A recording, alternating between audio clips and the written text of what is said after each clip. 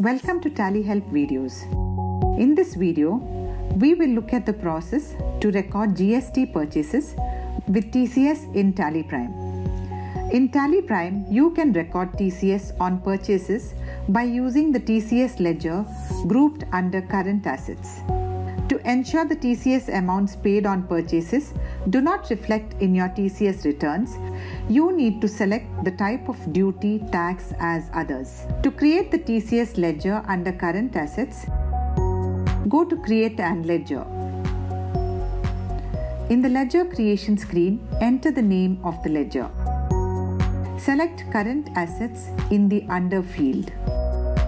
Press F12 and set the option Set Ledgers to behave as duties and taxes to Yes.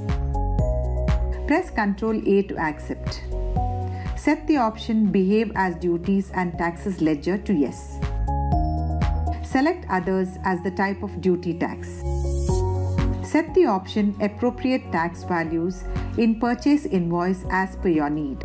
In case you want to add tax amount to purchase cost, set this option to Yes. Else, set it to No. In case the value is appropriated, the tax amount is not displayed separately in the balance sheet.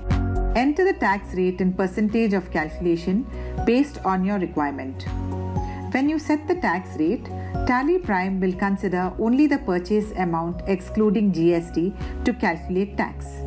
If you want to include GST value also to calculate tax, you have to leave this field blank and enter the tax value manually in the purchase invoice. Save the ledger. You can create the GST duty ledgers with appropriate tax types.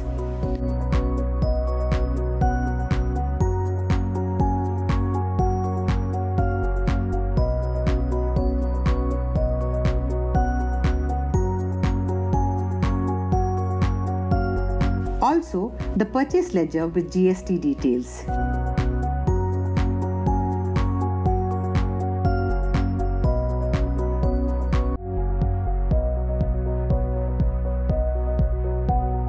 Let us record the purchase invoice.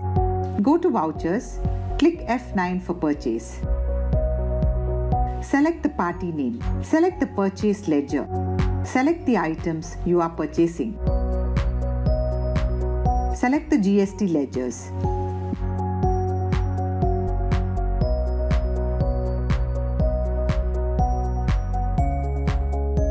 GST is automatically calculated and displayed.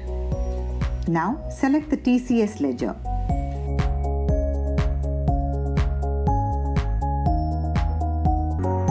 Save the voucher.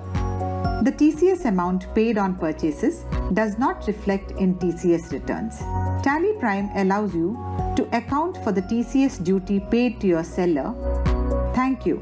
For more information, visit help.tallysolutions.com.